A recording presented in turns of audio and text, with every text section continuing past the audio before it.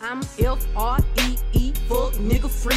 That mean I ain't gotta worry about no fuck nigga cheat. What's up? My name is Divested Witch, and I want to talk about Tamar Braxton's new man being white and why black males are so highly upset about this, and also why divested women need to watch out for the type of white men they attract. So let's get started. Tamar Braxton is the sister of Tony Braxton. Tamar Braxton has endured a lot of abuse by the hands of black males in the black community. She has been molested since she was a baby all the way up to adulthood by the black male members of her family. Every black male that she's gotten with has either beaten her, used her for money, or cheated on her. So she has endured a lot as a black woman being in the black community. And it's funny that black males have nothing to say about this, but they have everything to say about her dating a white man. And it's not even about the white man's character. It's just about him having white skin. Black males are so jealous of white men that they don't give a shit about the man's character. They just give a shit about him dating Tony Braxton's sister. See, it's funny that black males date outside their race more than any other groups of males on the planet, but they have an issue with you exploring your options.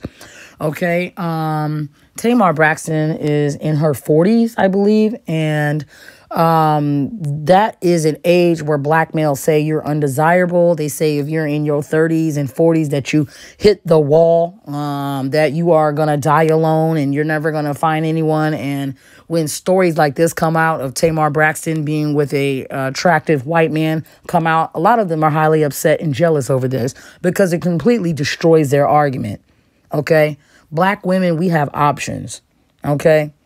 Even women in their 30s, 40s, and 50s have more options when it comes to dating and marriage than men in their 20s. Okay. So they want to sit there and cry online talking about, well, if this was a black man with a white woman, y'all would be trying to crucify him and y'all would criticize him. You know why they get criticized? Is because you proceed to tear down your own race of women when you get with white women.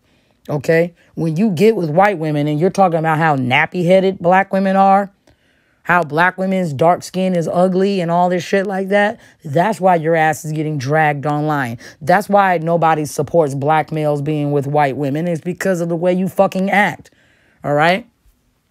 Me being a divested black woman, you don't see on my channel talking about black males' facial features and stuff like that. I don't do that. I don't talk about how nappy-headed black males are and my white man has straight blonde hair and you don't. You don't ever hear me say that shit. All right? That's why people support my relationship with my white man and they don't support you. Because you sit on your fucking platform talking about how ugly and dark black women are and how nappy-headed they are, and then you can't figure out why no race of people are supporting you. All right? So don't come on my channel boo-hooing and all that shit. You don't get no sympathy. So anyway, black males have had ample opportunity to treat Tamar Braxton correctly, and they didn't. They want to beat her, use her, abuse her to the point where she wanted to take her own life. All right. That is the black man's ultimate goal, is to get you so beaten down and so lowly that you want to take your own life. Tamar Braxton is a beautiful woman. This is a recent photo of Tamar Braxton, and she's looking better and better than ever. Okay. She's looking good. She's looking nourished. She's looking refreshed. And black men can't see the side of this, okay? They can't. They fly into a jealous rage at the very sight of a black woman that knows her self-worth and starting to pick and date and choose better groups of men, all right? They can't stand that. And I told you, women, that the more divestment is spoken of, the more you're going to see it go mainstream. The more you're going to see women in high profile positions like celebrities and athletes starting to divest. Okay. Divestment used to be an underground movement. It is not anymore. Okay. You're going to see more and more high profile relationships like this coming out. All right. Because black women have had enough. Black women in the black community are getting beaten down, used, abused, and cheated on. And it's like, you know what? I'm sick and tired of this. Let me move to a different group of males who are going to most likely treat me better. Okay? That's what's happening right now. All right? So anyway, I want to talk about some red flags, though. You need to watch out for this. Just because a man has white skin does not mean he is high quality, okay? In divestment, we teach hypergamy, but we also teach how to vet men properly. In order to vet men properly, you need to use a thing called common sense, okay? Look for red flags. Look for things that he has done in his past relationship, because that's going to be a clear indicator of how he's going to treat you, okay? So I want you ladies to pay attention to this article that I'm about to read. Divested black women, we need to be careful about rejoicing in new couples, because we have not seen this couple in action yet. We haven't seen the fruits of their labor yet. And there's multiple reports coming out against this man. His exes are calling him a colonizing predator who preys on black women. So black women, be aware of this, especially if you're newly divested, that there are two types of white men out there. There are white men who are white male identified, meaning that they identify as white men. They identify with their white culture, and they identify with their white society and the rules that are in that white society. And then there are Wiggers. Wiggers are white men who are rejected by their society. These are white men who are not traditional, okay? They don't act like a traditional white man. These are what I refer to as Wiggers, okay? What is the point in being divested if you're just going to get with a Wigger? Someone who is displaying the same bad behaviors as a black man, because a Wigger wants to be like a black man. A Wigger knows that his white skin makes him better than a black man, quote unquote, but he wants to affiliate himself with black culture, okay? These are two separate types of white men. Now, women who are divested, we want the white man who identifies as a white man, okay? We don't want our white men acting like Wiggers. We don't want our white men trying to fit in with black males. We don't want that, okay? But someone who is a swirler has no problems with getting with a Wigger. They have no problems with it, and they end up getting burnt and can't figure out why. According to this article by Ace Showbiz, Tamar Braxton's new boyfriend called out by his alleged ex. He is a colonizing predator. Now, that is a strong term to call a white man who dates black women. And there's got to be some reasons why she's calling him a colonizing predator. So let's continue to read this article, okay? Tamar Braxton may be seeing red flags now, shortly after she sparked dating rumors with a new guy. An alleged ex-girlfriend of Tamar Braxton's new boyfriend, Jeremy Robinson, has called him out for preying on black women. She also goes on to say that he has a fetish for black women so much that he often refers to himself as light-skinned or white chocolate. Now, who else do you know brags about being light-skinned? Typically biracials who want to affiliate with black culture, and exoticals who want to compete with black women for black males. These people know you fetishize them. They know that their proximity to whiteness is special in your community. That's why you will see them bragging about having light skin, light eyes, and good hair, okay? It's because they hang out with nakers most of the time, okay? These are the type of white people you don't want in your life. You do not want the type of white people who are affiliating themselves with black culture to the point where they're fetishizing you, okay? Because a fetish, you know, a man that fetishizes you, he'll fuck you, he'll have sex with you, but he's never going to wife you up. He's never going to make you a respectable wife, and you ain't never going to have no solid foundation or a solid family structure with a type of man who's a Wigger that fetishizes you, okay? So anyway, yeah, he refers to himself as light-skinned and white chocolate, which is a major red flag. And also, he would attend clubs almost nightly, preying on beautiful black women and taking them home. So this man sounds like a womanizer to me. I don't want no man that takes his ass to nightclubs every night. Okay, what are you, a kid? Okay, you should have got that out of your system when you were in your teens and your 20s, okay? Any man who wants to go to bars and nightclubs every night is childish, in my opinion. You ain't ready to settle down. You ain't ready for no monogamous relationship. And you going to nightclubs every night, taking home a different woman every night. That's a major red flag. So going on to read this article, this woman went on branding the Atlanta lawyer a colonizing predator that fulfills his fetishes of biracial babies to further feed his ego and desires of wanting to be accepted amongst the black community. That to me sounds like a fucking wigger, okay? That to me sounds like a fucking wigger. Like, wiggers want to be accepted in the black community because they're not accepted in the white community. They're rejects of the white community, okay? And there's a lot of fetishization going on amongst biracials and things like that in the biracial community. I've seen whole web pages dedicated to biracial babies, okay? Like, it is just so bizarre to me. It's so weird to me.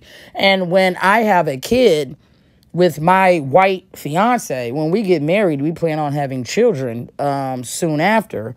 Like, I have to face the fact that people are going to be fetishizing my child because my child is mixed. So I'm just going to be up in guards about that, okay? I don't want my kid to be fetishized. So anyway, this woman went on Brandy the Atlanta lawyer, a colonizing predator that fulfills his fetish of biracial babies to further feed his ego and desires of wanting to be accepted in the black community. All right? A biracial baby is like the ultimate, like, God in the black community. Black people put biracials on such a high pedestal, it's fucking ridiculous, okay? Black people hate themselves so badly that they want to attach themselves to anything that is biracial, okay? Even if a biracial person doesn't even look black. Oh, they got a drop of black, that means they black.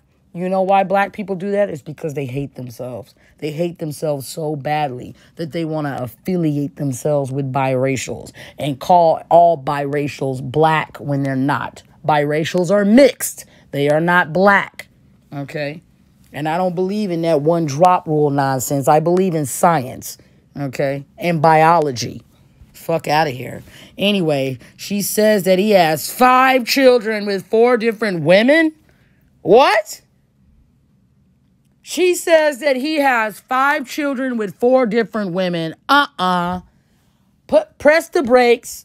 I'm sorry. I can't do it. I can't do it.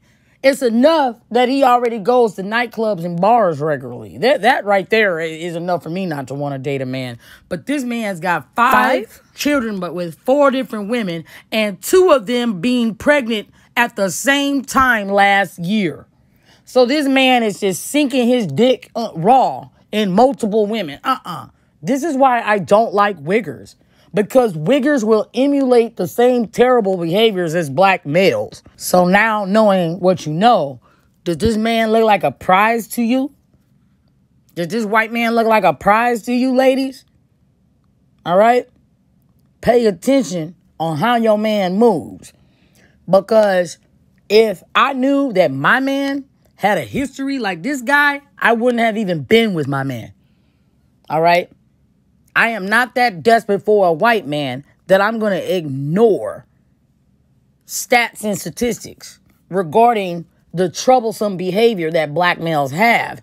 So therefore, if you're a wigger and you're emulating those behaviors, that means that you're going to do the same to me as a black male. And I don't want that. That's why I'm not attracted to wiggers. Okay? White nakers are wiggers. Just in case somebody's confused, I can't use the hard R-E-R word, but y'all know who I'm talking about. I can't get with men like that because you trying to emulate all the bad behaviors of a naker. Okay? And I don't have time for that. All right? I want a husband. I don't want a baby daddy. I don't want to be your next baby daddy. Got a bunch of mixed kids. Good for you. But your baby mamas are still struggling. Okay? They ain't got no fathers in their lives. Okay? You manipulated and abused them and used them. So you got a trail of damaged black woman behind you. You are no different than a naker. You are no fucking different than a naker, and I don't want anything to do with you. Okay? Point blank period. Black women, you need to learn how to vet these men properly, especially if there's white, because there's a lot of white males who are wiggers who have infiltrated the divestment movement because they know you are looking for white men. They know that. And they will pander to you in order to get access to you, especially if you're a black woman that got something about yourself. You a black woman with a college degree, a house, a car, make your own money, you're attractive. Oh, yeah, a Wigger will definitely pander to you. Okay? He knows all the right words to say to get in your pants and get into your life. That's what makes us different than swirlers. A swirler doesn't vet her men. Divestors do. We vet our men. I don't want a Wigger. I want a traditional white man. That's what I want. A conservative white man. Okay? If you're not white and Republican, I'm not interested. Sorry. If you're not white and traditional, I'm not interested in you. So continuing on with this article, it states that a video has also surfaced showing Jeremy and his alleged former fiance, who is a black woman, he reportedly was just engaged to last year. So could you imagine you're planning your wedding with the man of your dreams and then he dumps you and then a year later he's on with someone else? It's like, clearly you didn't even love me, because I personally couldn't move on that fast if I just broke up with someone. But he has, and apparently there's a video showing the two of them together. Meanwhile, another of Jeremy's alleged girlfriends have threatened to expose him as well. The woman posted on her Instagram story, "My sugar baby done proposed, and I'm going to make him pay for the embarrassment." The fuck? So, I mean, this man just has endless women in his life, you know, willing to spread their legs open for him and so forth. And black women, don't fall for the trap, please. Okay, this man was just engaged last year. And also, if you read the bottom of this article, it says that Gossip of the City also shared a picture of Jeremy getting on his bended knee while presenting a woman with a ring. While the woman's face was cropped out, it's alleged that he's going to marry Tamar. So Tamar is in his targets, okay? And can you guess why? This man is a lawyer, all right? This man knows if he marries Tamar, that not only does he has access to her money, he has access to all of her Hollywood connections as well. So you was engaged last year, you broke it off, you're wishy-washy, you don't know what you want, and then you run into this celebrity, and now you want to get married to her right away, and you are just dating? That to me screams that this man is a predator, that this man is looking for a bag, that he's looking for her Hollywood connections, okay? This man has every reason to want to get with Tamar. It's because she is a celebrity. She is more powerful than any black woman that he's ever been with, okay? She has the Hollywood connections. She pretty much comes from black Hollywood royalty, okay? So, of course, this man who's a lawyer and already has a fetish for black women is going to go for Tamar, okay? And she fell for that okie doke, all right? She fell for the okie doke. So black women, be aware of this, all right? Do I think that this relationship is going to last? No. I'm F-R-E-E, fuck nigga free. That mean I ain't gotta worry about no fuck nigga cheat.